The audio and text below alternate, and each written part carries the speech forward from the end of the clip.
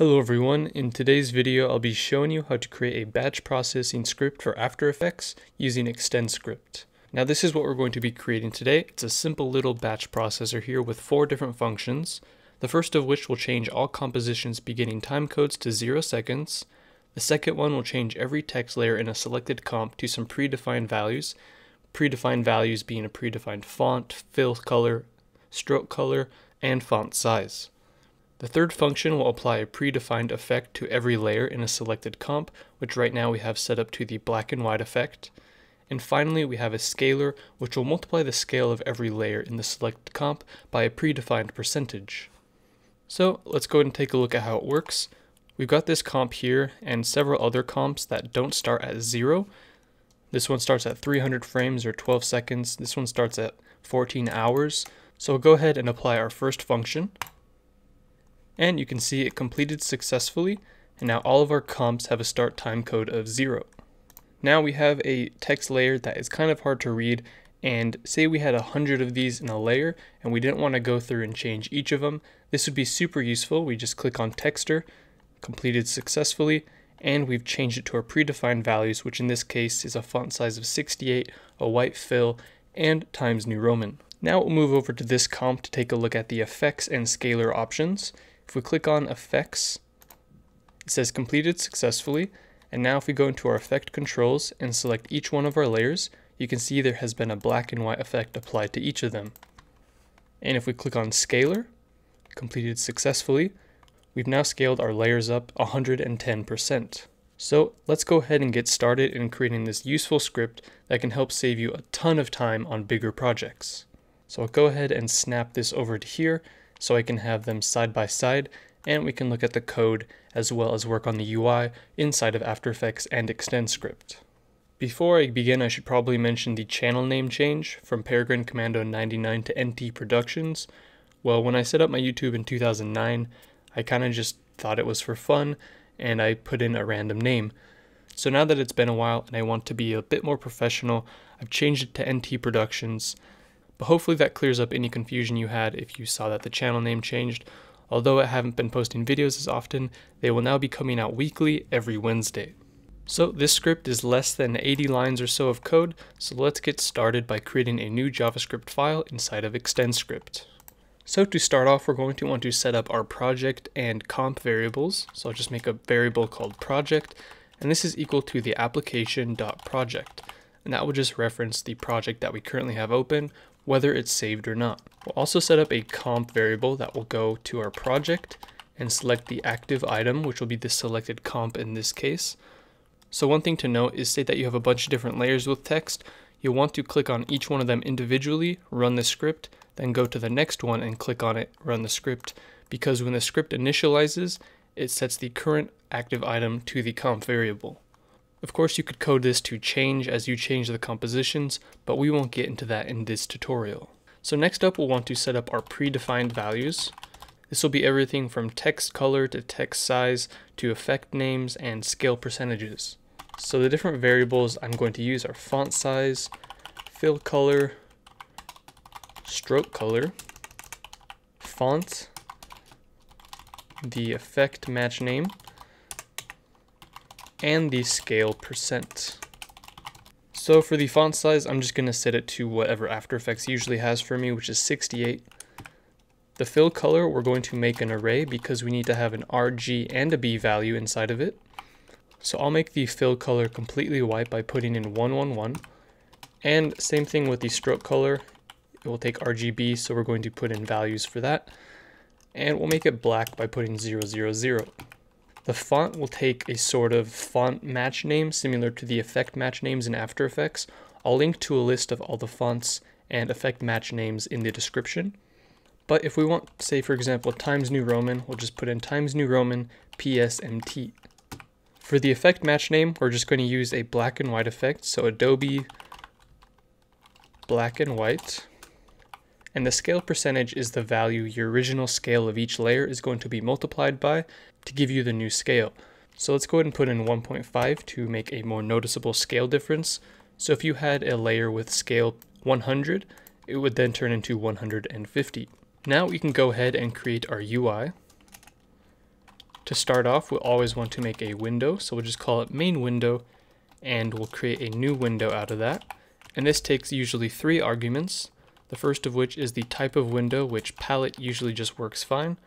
The second is the name, and the third is any X and Y values, but we'll go ahead and put this as undefined, so as we create elements in the future, it will go ahead and automatically scale the window properly.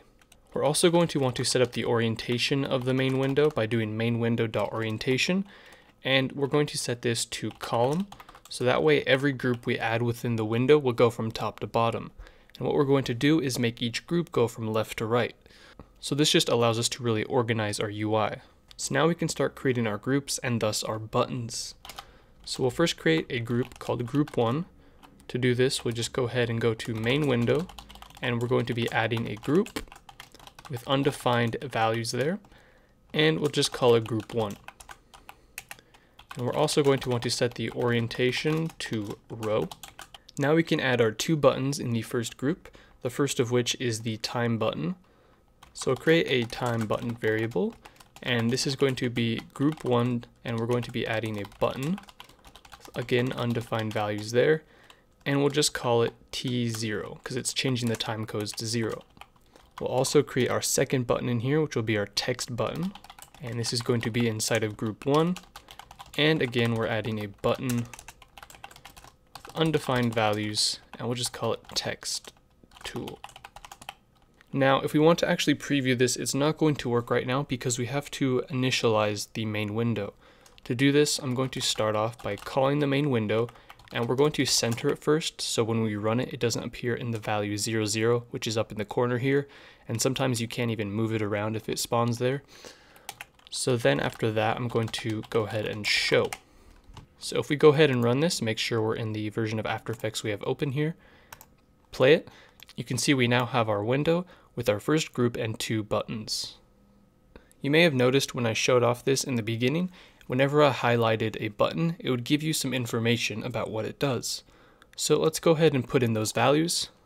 To do that, we're going to call our button here, time button, and there's a thing called help tip, and this will display any string that we put in here. So let's just go ahead and define what this does. So whenever you highlight the time button, it's going to say sets beginning time code of every comp to 0. And same thing for the text button, we'll add a help tip. And for this we'll say sets every text layer in the selected comp to predefined values. Alright, so now when we run it, if we highlight over one of these, we're going to get our help tip. So now let's go ahead and create our second group, which has our final 2 buttons. We'll just call it group 2, and it's going to be inside the main window.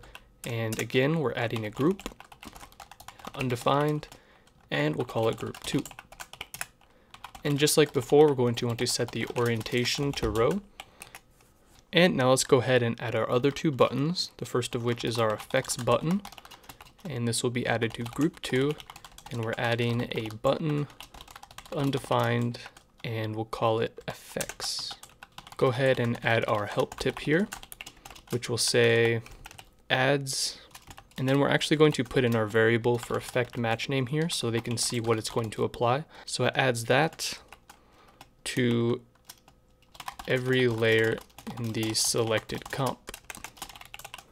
Now let's go ahead and add our final button, which is our scale button. And again, this is group 2, and we're adding a button, undefined, and we'll just call this scale tool. And of course, we'll add in our help tip, which will just be multiplies the scale of every layer in the selected comp by, and we'll put in our scale percent. So now when we run it, we've got all of our buttons and all of our tooltips working properly. So now we just need to set up the functionality of the script and basically the meat. So come on down to Mr. Meaty, where friends meet to eat meat. So the first thing we're going to want to do is go ahead and add our functionality again. We'll start off with our first button, which is our time button. And whenever we click it, so on click, we're going to initialize this set of code in this function. We'll start off with an app.begin undo group, which will basically make it easier for the user to undo any changes that they make. So if there's a ton of text layers and they don't want to have to hit Ctrl-Z 100 times, this will make it easy. So we can also pass through an argument through the begin undo group that says what the undo group does. We'll just go ahead and say comp timecodes to 0. We'll also want to close the undo group by doing app.end undo group, and we don't need to pass any arguments through there. So now we're going to set up a for loop so we can go through each composition in the items and make their timecode 0. So we'll make a for loop. We'll just do var I equals 1, and for I is less than or equal to our project and the number of items in it. Go ahead and increment I, and now for each one of the times it goes through this, we need to check if it's a composition. So we'll put in an if statement, and this is going to check whether or not the current item that it goes through, these right here, is a composition. So we'll say if project.item I is an instance of a comp item, execute whatever code's inside of here. So it's actually just one line of code. We need to set the timecode to 0.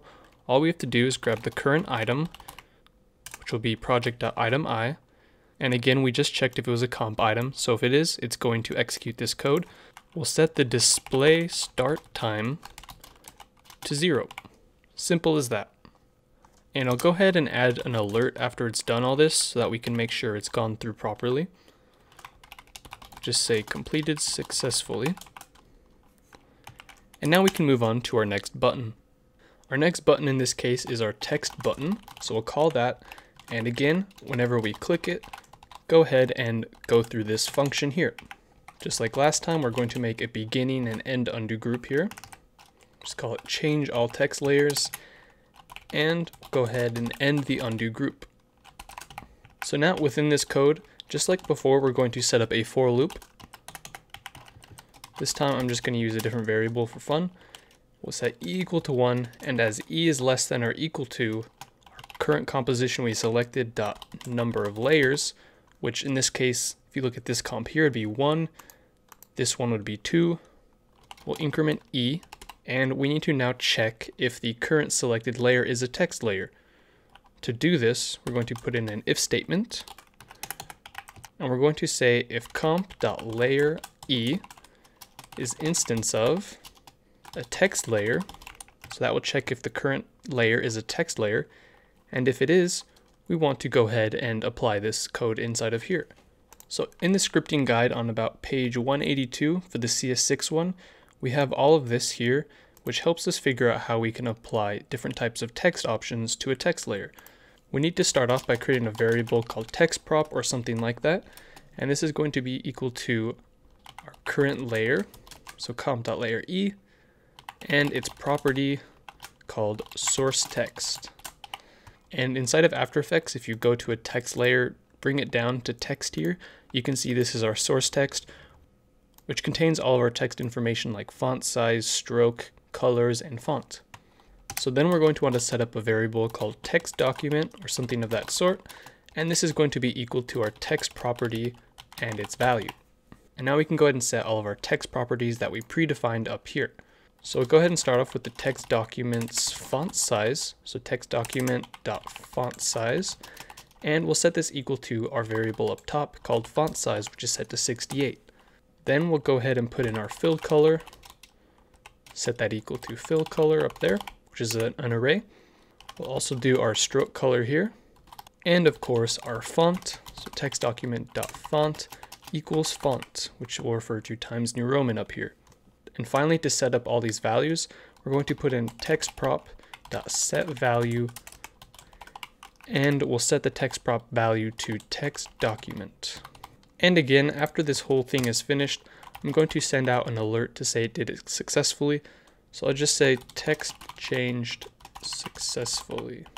All right, now let's move on to our third button. Our third button is our effects button. And whenever we click on it, I'm going to initialize this function here. Start off with an app.begin undo group, and we'll just say apply effects to layers, and we'll go ahead and undo the group. All right, and just like before, we're going to want to go ahead and put in a for loop. And since we're applying effects to layers, we're going to want to get the number of layers again. So I'll just say var q equals 1 for q is less than or equal to comp.numLayers, the number of layers in a composition, increment q plus 1. And this one is super simple too, just a one line of code to get the effect applied. We're going to grab the current layer selected, or comp layer q, and we're going to access the effects, and we're going to add a property, or add an effect in this case, and we need to put in the effect match name, which we have predefined up here as effect match name. We'll just paste that in there, and that will apply black and white to every layer recognized in the selected comp. Again, I'll add an alert at the end to make sure it's functioning. And now we can move on to our last function. Our last button is our scale button. So again, we'll call that, and we'll say onClick equals function, and we'll set up our begin and end undo groups, and app.undo group. And again, just like usual, we're going to want to set up a for loop so we can access the number of layers in the composition that we need to apply this scaling to. So we'll just set up another variable here, var r equals 1, for r is less than or equal to comp.number of layers, increment r plus 1. And inside of here, we're going to set up a new variable called current scale, or cur scale, and this is going to be equal to our current layer selected, so comp.layerr, and we're going to want to access the property called scale and get its value. And then we're going to want to set up a variable called new scale, which is going to be our calculated scale after we've applied our multiplier. So we'll set this equal to cur scale times our scale percent that we predefined up here. And then finally, to set the new scale on our layer, we'll grab our layer, comp.layerr, and we're going to access the property called scale again, and we're going to set its value to new scale. So it's going to grab the original scale from our layer, then it's going to make a variable that is equal to our original scale times our scale percent that we predefined, and then it's going to set the scale value to our new scale. So to finish it off, we'll just add our alert, and now our code is pretty much done. Of course, there isn't any validation or bug testing done in this script, so you will find problems when trying to change the scale of, say, a camera, or applying effects to layers that don't accept effects, such as cameras or null objects. So there are a few buggy things inside of it, but let's go ahead and see if it works. So I've gone ahead and reloaded the project, and I will select this first composition that has the text, and I'll go ahead and run the script. So now you can see our timecodes are not at 0. We'll click on the timecode 0 button, and it completed successfully. We now have all the timecodes at 0. Let's also go ahead and change our text by using the text tool. And it looks like we're getting an error here. I think I know what the problem is. We need to get rid of these brackets. Let's run it again. Use the text tool. Text changed successfully, and now we've changed it to Times New Roman, 68 font size, and white text. Now again, like I said, this is kind of not a fully tested script. It hasn't been bug tested or validated. So if we try to apply the effects to all of the layers in this composition, it's not going to work because we have this camera here. So we'll go ahead and close the script, and we'll load up a composition that doesn't have any types of layers that don't accept effects or scale changes. So like this one, and I'll rerun the script so that way it changes the active comp to this one. And I'll start off by applying my effects. So now it's all black and white. We have black and white applied to all of the layers. And now we can also scale them up 150%, which in this case doesn't look too great, but the concept is there. But yeah, that is it for this video. I hope you guys enjoyed. All of the links for the code will be in the description below, including the match names for all the effects in After Effects, and a bunch of the match names for fonts. But of course, make sure you subscribe for weekly videos coming out every Wednesday. Most of them will be tutorials. Occasionally there will be other content like a music video or something like that. But I'm definitely getting back into YouTube so that you guys can enjoy more tutorials, and there's not really a lot of scripting tutorials out there. But again, thanks for watching, guys. That's how you create a batch processing script for After Effects that has a lot of functionality and can save you a lot of time.